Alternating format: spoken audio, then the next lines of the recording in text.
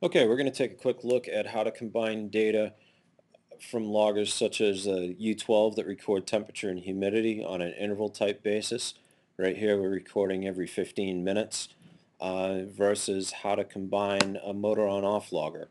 The U9, in this case we're recording the runtime of my furnace, and as you can see here the logger looks every second, doesn't record anything until the furnace is either kicked on or kicked off.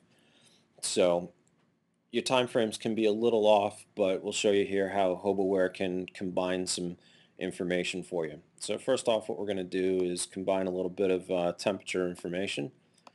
So what we do is go up and hit copy. We'll come back over to this file here and hit paste. It'll begin to integrate the new information here. Copy and paste. What we're going to want to do is get rid of humidity because I'm really not interested in looking at that at this point, so we can remove that entirely from our graph. So as you can see, it's starting to combine information as we're going along. One of the things you do have the ability to do is change what this is. So you can say that this is the living room. This will then update over here as well as over here. We'll bring in our outside temperature here, and then let's get over to our runtime. We'll click here, highlight it, hit copy. We'll come back to our main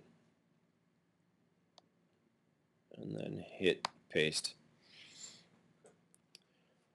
So as you can see, what it did was it came in, it's overlaying the time frames for you. It's added in new information. Let me just expand this screen here out. And what we'll do is just scroll down through the information here. Let's get to a point where we have a lot of data going on. Here's a really good example of we have the different temperature measurements, and then as we're going here into October, it's time to start getting that furnace kicked on again and get the heat kicked on. And basically what you're seeing happening is that here's your interval based.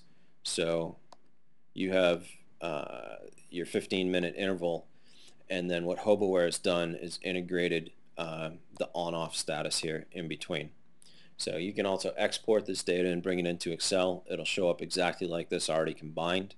One of the things that you'll want to do is, if you are continuing to work within HOBOware, you can save this as a project file. So if you want to come back and add on to this, in order to do that, you come up and hit File and go Save Project. It's a little different. It's using an HProj file extension, and this will basically allow you to come back in here and add on to this and modify as you see fit and as you get more data and continue to add on. In the next segment, we're going to take a quick look at how to filter your data on the U9 logger so it makes a little more sense than just individual readings.